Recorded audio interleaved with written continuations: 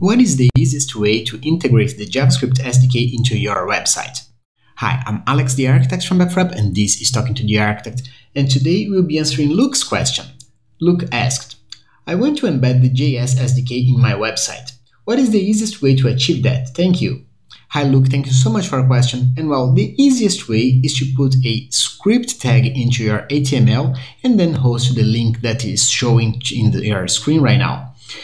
In npmcdn.com, you have always the latest version of the minified JavaScript SDK of parse, and you don't have to use it yourself. It's very easy to integrate and use, and it's always kept updated. So I really recommend you use this route unless you prefer to host it yourself, when you should download the SDK and put it together with your website, which gives you more control and more stability over time, but you have to manually update every time a new version is released.